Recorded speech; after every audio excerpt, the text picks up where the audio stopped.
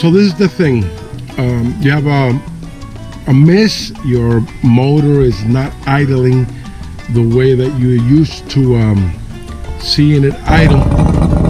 And you know, where do you begin? What do you do to try to at least get some idea what may be wrong? Well, one of the places you want to look at is your spark. See if you have spark on your plugs. The other one that you might want to look at is here, because this is what sends the spark into your spark plug through the spark plug wires. You want to look at your spark plugs, your connections, your coils. See if they're sending spark to your motor. So today I'm just going to show you the tools that I use if I have a misfire. Now, can the misfire be caused by a fuel issue? Absolutely. But I'm going to look first as I check to see if I first have spark. So, you know, for combustion you need fire, or you need spark, not fire, spark, and you need fuel. Okay, one of them is probably having an issue, an electrical issue or a fuel issue. This is your filters right there. There's a filter in here. There's also a filter in your boat where is the water separator. You need to check that. I like to check usually the spark. Is there a spark? Are any of the coils failing? Are the sparks fouled up or dirty? So we'll check that, and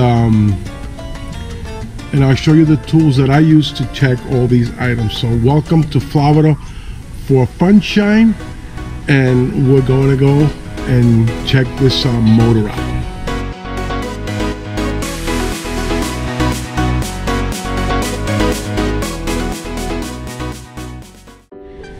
Now, in order to check things out, you need to have tools that are effective and that'll work for you simple.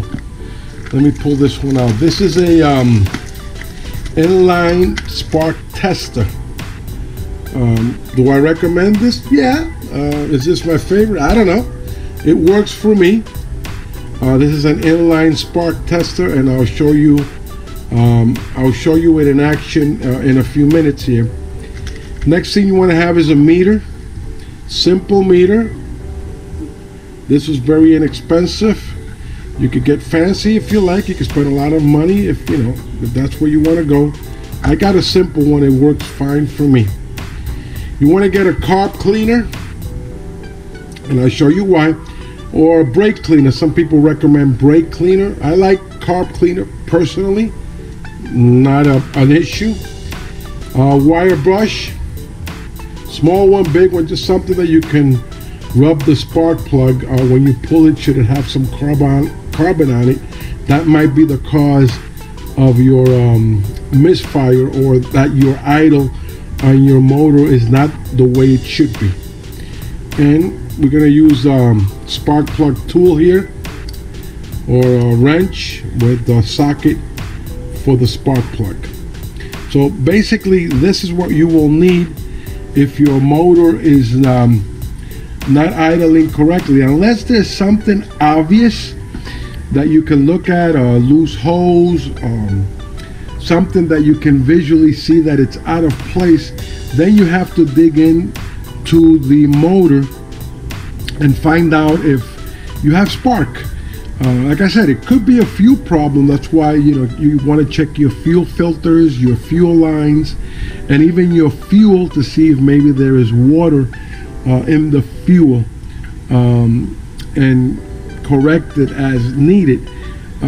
This is to test your spark, your electrical side of the troubleshooting, in case maybe there is a problem that you can fix, maybe just by simply cleaning a spark plug or whatever. So let's go ahead and let's go to the motor, and let's take our tools there and let's use them to troubleshoot and maybe even show you how to correct any problem that you may have. So your boat is not idling correctly, maybe it's shaking too much, it's not running smooth. One of the things that I like to check first is my spark plugs and even my spark plug wires, and then I go a little bit deeper. I go into the coils to make sure that the coils are firing correctly, and I'll check that with the spark of the meter that I showed you previously. So the first thing I'm going to do here, just so you'll see, I'm going to go ahead and pull out one of the spark plugs. It's very simple to pull out. Once you're able to loosen it up, you can loosen it up by hand. And then you want to look at your spark plug. Okay, there is some places on YouTube, I'll put it up here in a minute, where you can actually read, so to speak, your spark plug to kind of have an idea how it's burning. Is it burning correctly? Is it burning, does it have carbon? Is it foul? A foul plug will give you a miss immediately.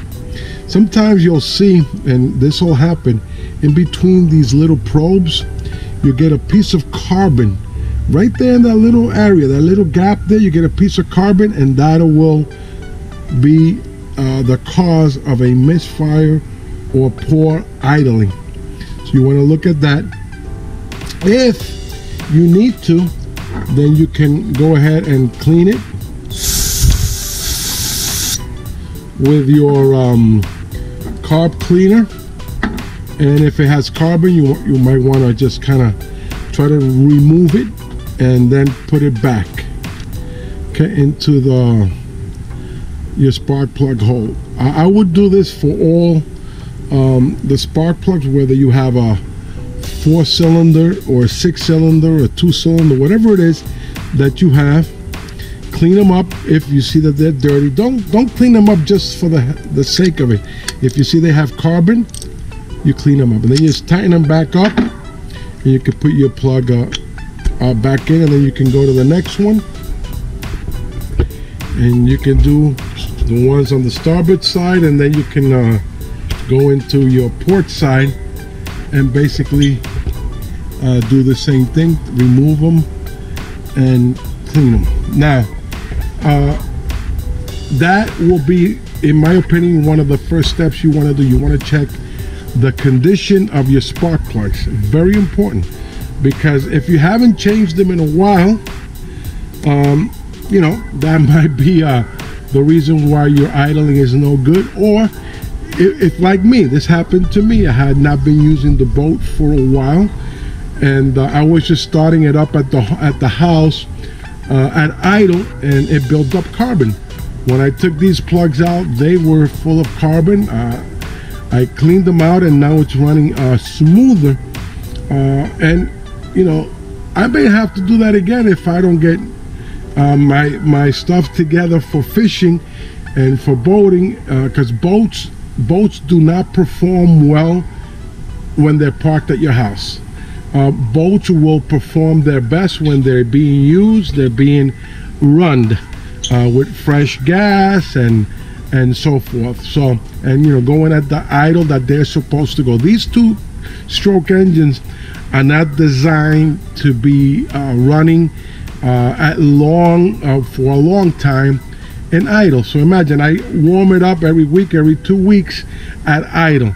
They're designed for high RPMs, so they can clean themselves up. The gas is going to be running through the injectors and so forth. So there is a way of testing to make sure that you are getting sparks into the spark plugs, and that's going to be what I'm going to be showing you next right now, with the tester, how to test and see if there's sparks going into your spark plugs. Once you clean them, you want to check and see if they are getting spark from your coils. These are the coils here. There's also a test that you can do with a meter for the coils, and I'll show you that in a minute.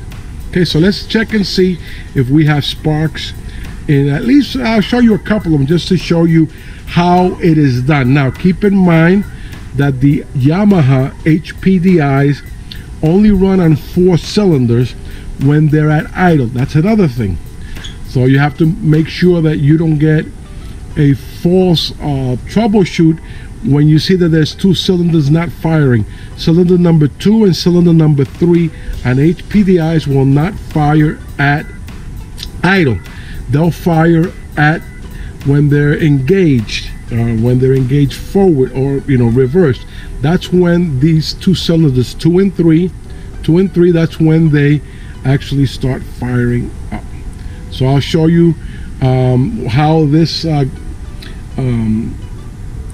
gauge or this tool works in showing you that there is sparks going into your spark plug. But my suggestion is take the spark plugs out one at a time, clean them out. If you see them dirty, put them back in, and then now check and see. Turn it on, check in for spark. Let me set it up and I'll show you. Okay, so this is the tool along with this that you are going to use to check if the coils are sending a spark or electricity to your spark plug. And this you'll put in between the spark plug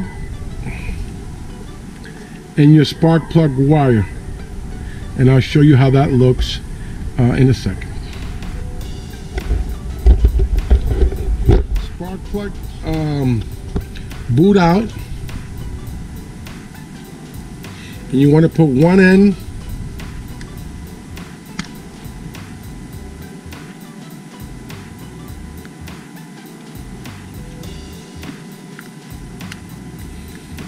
of the tester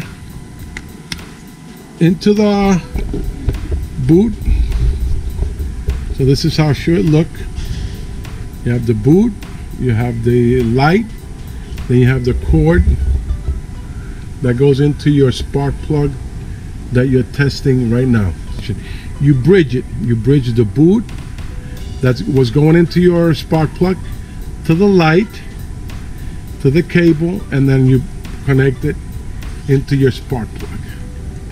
And then you turn on your motor to check and see if this light lights up, showing you that there's actually spark going into your spark plug in your motor. So let's do that, and let's see if I'm getting spark to this cylinder.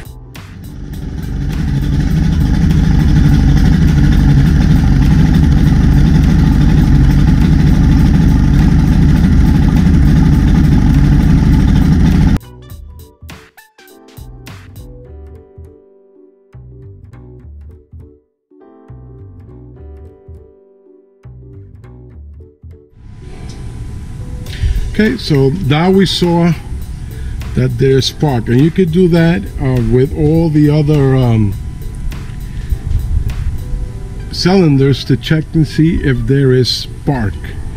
Now again, I want to repeat myself. It's these engines will only run on 4 cylinders while they're in idle. So that means that you have to keep that in mind, because if you check spark for cylinder 2 and 3, there's not going to be any at idle in neutral. Okay, so if you want to check the spark on cylinder 3 and cylinder 2 on the port side, you do have to put it in gear. And to be perfectly honest with you, my thing with that is, if you're gonna do that, make sure you take your propeller off. I wouldn't mess with a boat on land with the propeller on and put it in gear. If you have to check for spark and you do need to put it in gear, then my suggestion will be to go ahead and remove the propeller. This is one of the coils. There's 3 coils like I've shown you before on the starboard side, and there's 3 on the port side. These coils can also be tested to see if they are working correctly. Now, we did check to see that there's spark, and we use the tool to check for spark. But if you want to go a little deeper, you want to check the coils, you have this meter which I showed you, which you can check the coils. You want to put it in the ohm setting right there. Let's see if it's right there. Okay, and you can check for resistance on your coils to verify that they are working correctly. Okay, for this part of the video, I'm going to show you how to quickly test a coil. Okay, you have your meter here. This meter is checks for ohms. You have to put it in the ohm section right here. Okay, this coil has 2 connections right in there, 2 plugs. In here is where you want to put the probes inside this.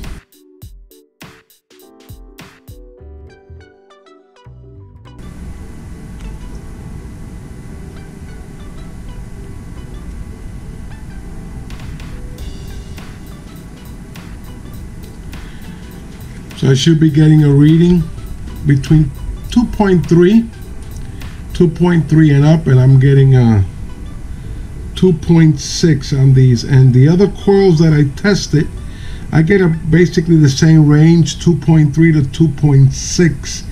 This shows me that this coil in that particular section there is working perfect. And this is what you need to do. Check your specs.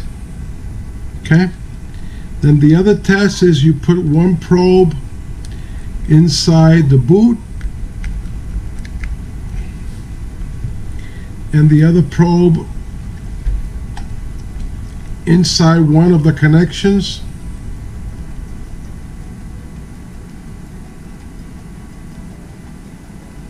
.16, that shows a good coil for my specs.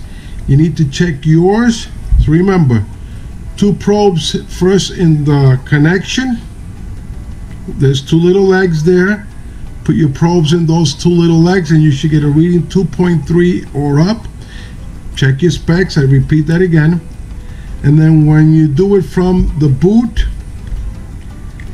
you put it in the boot, and then the other probe in one of the connections of the coil. You should be around 16, 15.84, 16. So that works for me. So that's very simple to check your coils to make sure that they're working correctly. And that's it. Very simple.